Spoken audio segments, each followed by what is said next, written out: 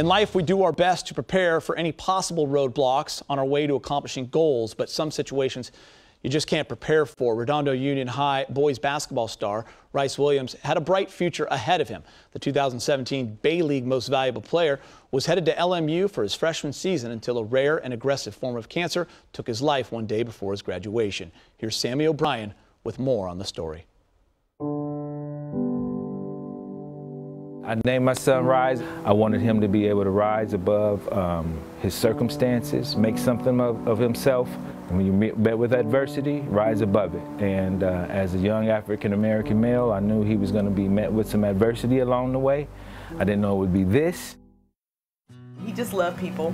He was a good kid in that way, in that regard. He made you feel like you were part of the group. And the type of player he was on the court? Oh, he was very calm. Even at 4 or 5 years old, Ryse's nickname was Cool Breeze. He's a very calm demeanor, which allowed him, he made a lot of big shots. The Redondo Union shooting guard was even headed to nearby LMU on scholarship in the fall. He's approachable, he was a safe person, he was empathetic, religious-based, he was reared that way, and for him, that opened his heart up. So he was really approachable for a guy who had star status. In May 2017, just a month and a half before his high school graduation, Ryse started to feel ill. It started off with Ryse having blood in his urine.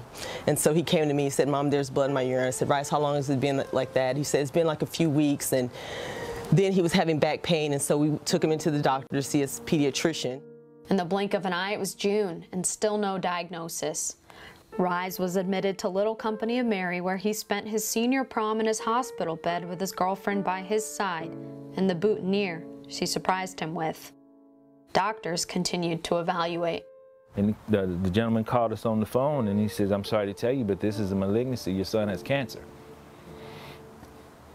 And so, okay, so then he has cancer, so then a cancer specialist came in a couple of days later, and it was one of these things, wait, bad news, wait longer, worse news. 1 week later, at Children's Hospital of Los Angeles, the diagnosis was in. Ryse had renal medullary carcinoma, a rare form of kidney cancer which affects predominantly young African Americans carrying the sickle cell trait. There had only been about 129 diagnosed cases. In each case, the person died quickly because by the time it's discovered, it's ravaged your body, as it did in our case. It had metastasized, and it was stage 4. And they told us there was nothing they can do to, there was no cure, there was nothing they can do. He just wasn't getting better. And on Tuesday, the oncologist finally had some answers for us. So we go into the room. She sits.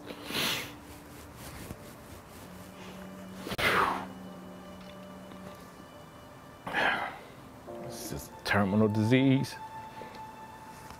Doesn't respond to normal treatment. He's not gonna live. He was using the restroom, and Ryse took his mask off and said, "I feel dizzy." And what had happened, his heart stopped. So I believe maybe 30 minutes later, it happened again. They say it's happening again, and I just said, "Let my son go." Yeah.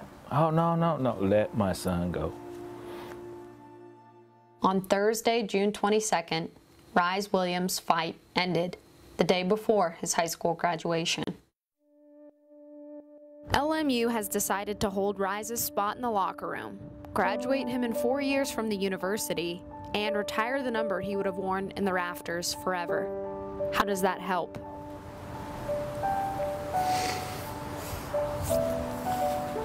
At first it was kind of just like an unspoken thing, but I think now it's kind of, understood within everybody that that's his space, that'll be his space for the entire time that he would have been here. So I think it's a really cool thing that's, turned into something. The locker room is always, his locker's there, his number is going to be there forever. And I like that he's going to have his jersey and everything hung up. And actually I got a tattoo for him, yeah, so that he can always be remembered. And because he really had really just a great guy and everything, and he just took him away too soon. Not everybody will know Ryse's story, and we relish the fact that we can say, hey, this is how you want to act, this is how you want to be. What better way to highlight his legacy? To further his legacy, the Williams family started the Ryse Williams Charitable Foundation to promote amateur athletes, raise RMC awareness, and to remember their son. Maybe Ryse passing away of this rare cancer when he was so strong and had so much going for him, and there was so much love, and he was a happy young man, and my son did not know he was gonna die.